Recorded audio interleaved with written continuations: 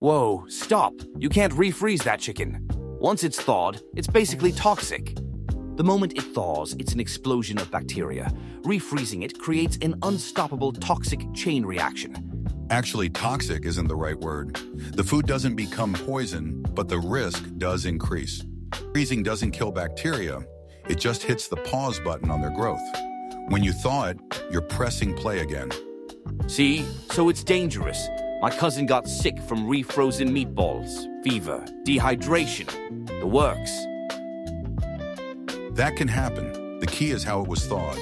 If it was left on the counter for hours, bacteria multiplied. But if thawed in the fridge, it's much safer. So what's the verdict? Even the experts disagree.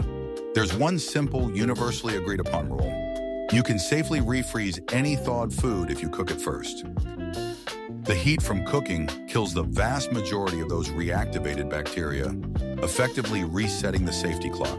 So, thaw safely and cook before refreezing. What's your take?